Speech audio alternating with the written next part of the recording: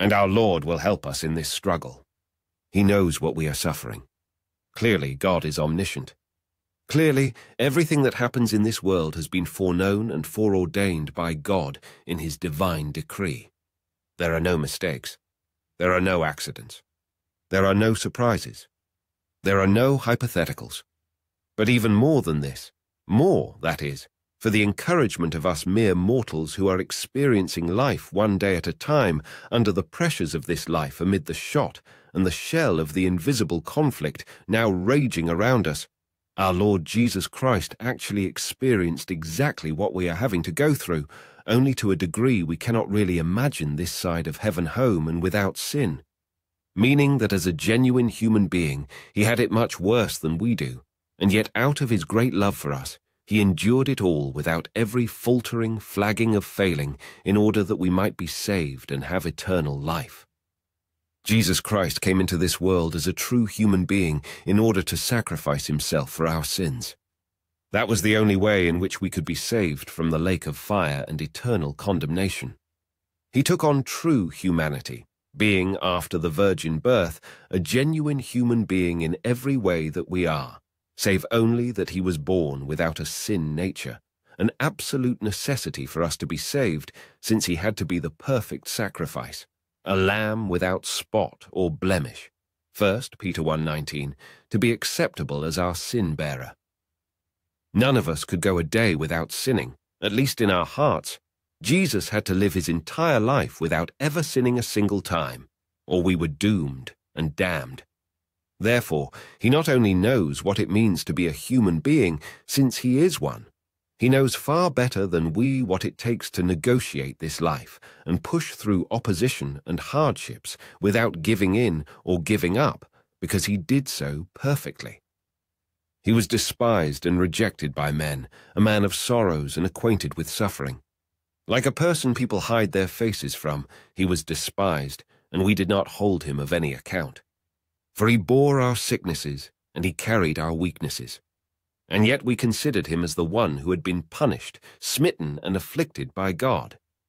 But in fact, he was made subject to torment on account of our transgressions, and he was crushed because of our collective guilt, literally, guilts. The punishment required for making peace with God on our behalf fell upon him. Because of his wounding, we have been healed. Isaiah 53, 3-5. But now we do see Jesus crowned with glory and honor on account of the death he suffered, even him who became a little lower than the angels for a brief span, so that by the grace of God he might taste death on behalf of us all.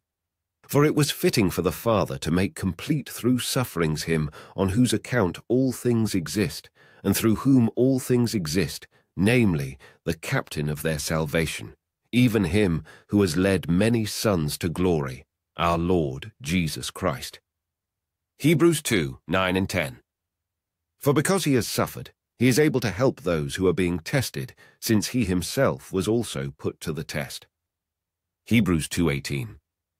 Jesus, our high priest, who in the days of his fleshly life, that is, while he was on earth prior to the resurrection, having offered up prayers and petitions with powerful shouting and with tears to the one who was able to save him from death, and having been hearkened to on account of his devoutness, although being God's one and only, nevertheless came to understand first-hand from what he suffered what obedience to God truly is, that is, what it takes for a human being to be obedient to God. And once he was perfected, that is, perfectly completed his course, became the source of eternal salvation for all who are obedient to him, that is, believers. Hebrews 5:7-9. For it is to this sharing in the sufferings of Christ that you have been called. For Christ also died on your behalf, leaving you an example so that you might follow in his footsteps. He committed no sin, nor was any guile found in his mouth. He did not return slander when he was slandered, did not threaten when he suffered, but entrusted himself to the one who judges righteously. 1 Peter 2:21-23. And as one who drank to the full the cup of bitterness which is human life, our Lord Jesus Christ is able like no one else to be sympathetic to the pressures we believers are under, and to whatever persecution or ostracism we may be suffering. He knows by his own genuine human experience all of the pressures and temptations that lie at the heart of every spiritual failure. For he felt all of these himself, only without ever succumbing to any of them.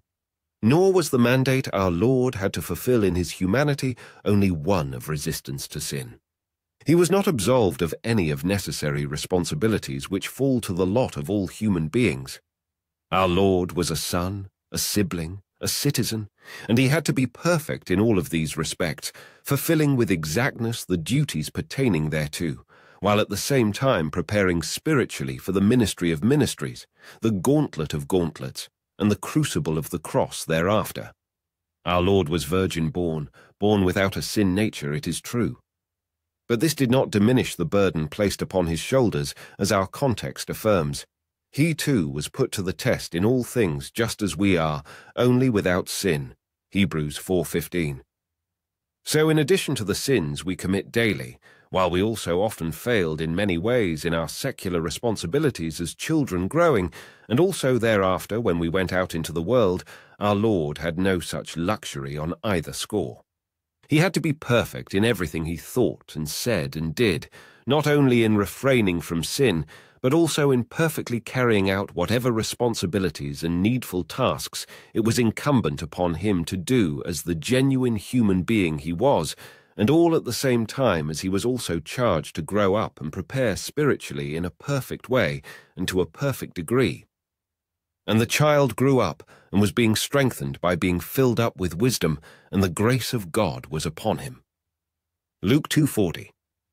We have discussed this subject in detail before, and readers are highly encouraged to review it. Suffice it to say here that instead of having things somewhat easier because he was and is the Son of God, as the Son of Man, the one sent into this world to die to save mankind from our sins, no one ever had it tougher than Jesus Christ. There is in fact no true comparison, because no one else in the history of the world had to be perfect in all things. 1 Peter 1:19, and no one else ever faced the level of satanic opposition our Saviour faced. For example, Matthew 4:1-11, Mark 1:12-13, and Luke 4:1-13. If anyone can appreciate what it is like to face suffering and pressure in this world, it is our Lord Jesus Christ. Who has believed our report? And to whom has the arm of the Lord, that is, the Messiah, been revealed? For he grew up before him like a suckling plant, like a root springing up from dry ground.